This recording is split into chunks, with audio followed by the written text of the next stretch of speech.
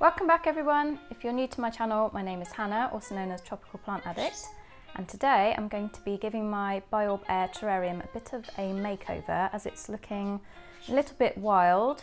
I've been meaning to do this for a while, so I'm really looking forward to giving it a good old rescape.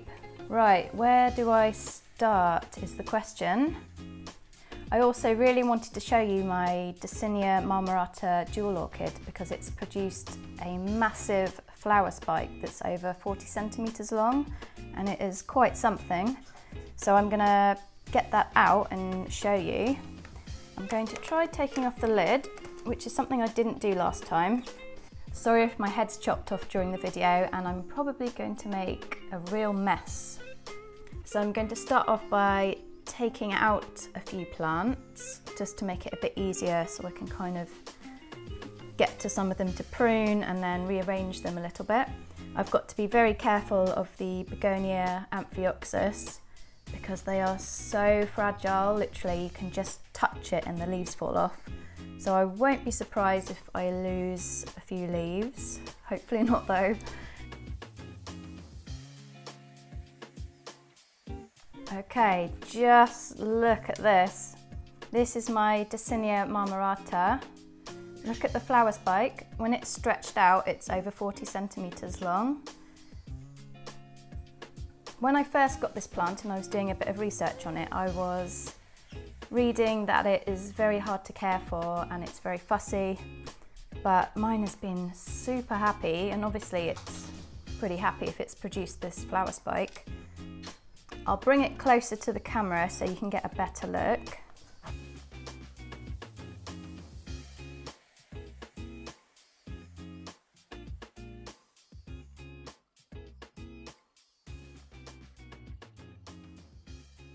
So this particular jewel orchid is just literally wrapped in sphagnum moss and I kind of dug a little hole for it and then just placed it into the soil.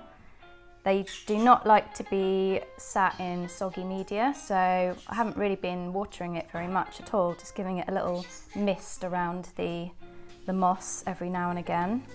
I'm gonna put him in there. Oh gosh, right. Where's my scissors?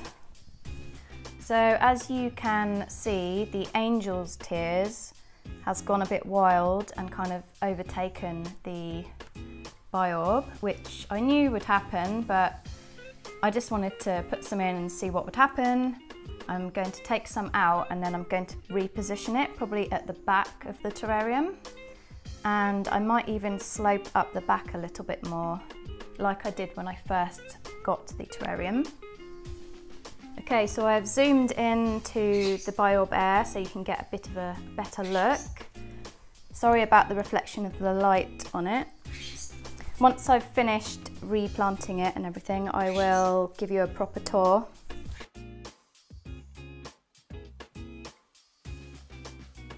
The Tillandsia cyanea has rooted well. This one has finished flowering and has started to produce a new pup here at the side. I will wait till it gets a bit bigger until I take the pup away. These little pots around my biOrb are predatory mite treatment for the thrips that I had in here that were attacking some of my plants. I have also been rooting a couple of Begonia amphioxus leaves that fell off, and as you can see, they root really well in water as long as they're in the right conditions, as long as the humidity is high. Let me try and get them out.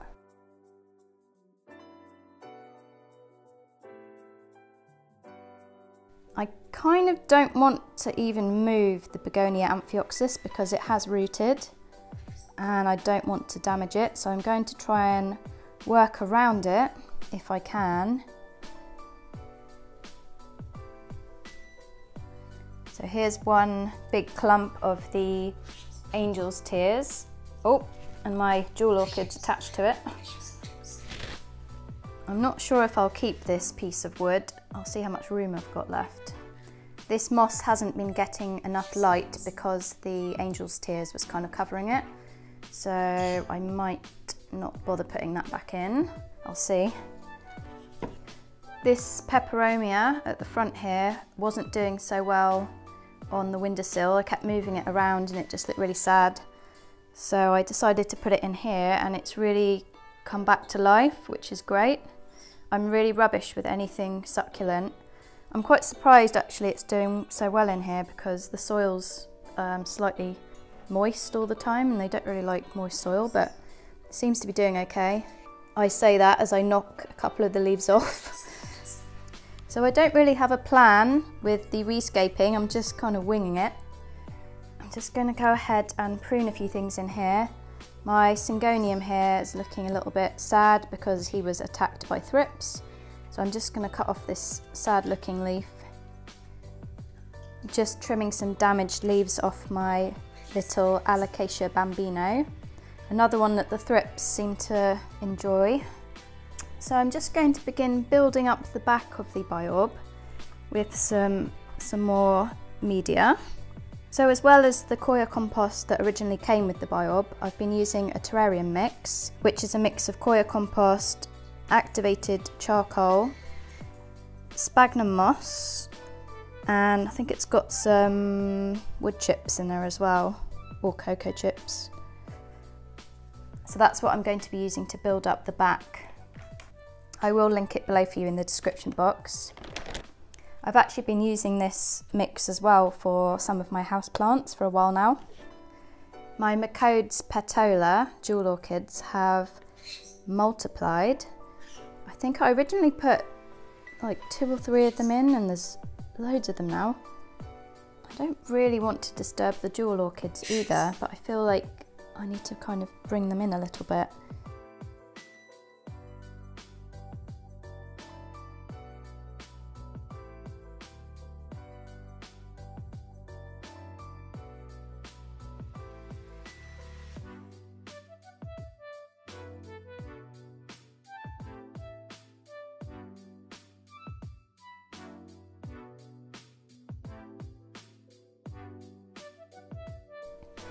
I might move the peperomia towards the back of the biOrb where I'm scaping it up, as that will not be receiving quite so much moisture from the water tank. So I'll probably do a bit better up there. Just put it there for now. So I'm just placing the angel's tears at the back. I'll see how it does here. If it gets a bit crazy again, I'll just take it out. I'm not going to put the Tenanthe back in because I know that it had some thrips on it, so I will treat it and put it in a pot. I'd still like my Dossinia Marmorata to be the centerpiece, so I'm going to dig a hole and place him in.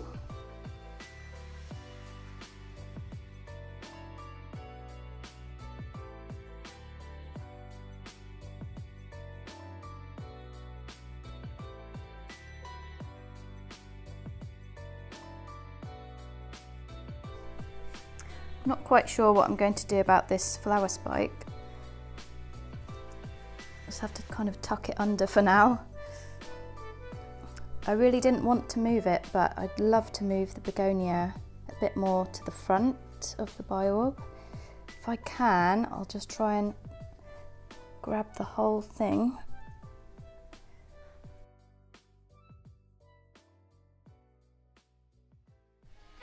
Like the Tenanthe, the variegated syngonium has had thrips, so I'm going to treat it and just put it in a pot for now, and then once it's okay I'll put it back into the biOrb. You won't be able to see, but Marvin is currently nibbling on my feet as I'm filming. Thanks Marvin. Marvin's my green-cheeked conure.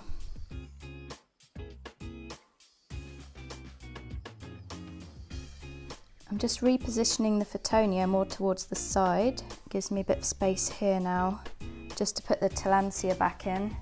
I'd love some cushion moss to finish off the look, but I don't have any at the moment, so that'll have to wait for now. It Doesn't look quite as crowded as it did, so that's good. Marvin's come to help, haven't you, buddy?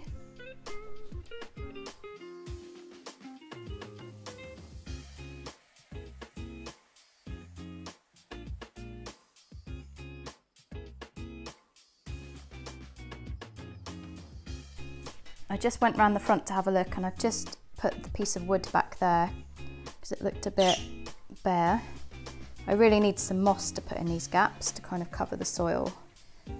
And also I might try building up the Photonia at the back here a bit.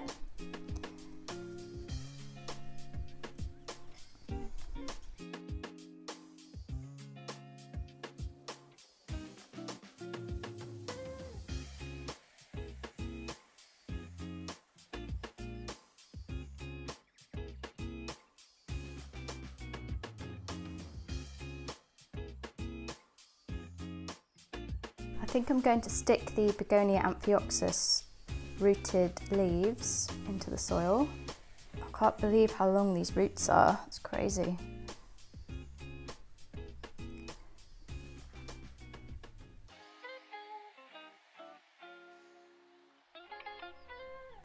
Here it is all lit up. I feel like I definitely need to dress the soil with some nice green cushion moss, which I'll pick up another day. And possibly put a nice fern at the back there just to build it up a bit more at the back. It's not quite as crowded as it was before. There's still quite a lot of plants packed in there, but I'll just see how it goes. I can always take some out. And I'm really surprised I didn't knock any leaves off the Begonia Amphioxus because they're so fragile. I'm very pleased about that. Thanks so much for watching. I really hope you enjoyed the video, and I'll see you all soon. Take care, everyone.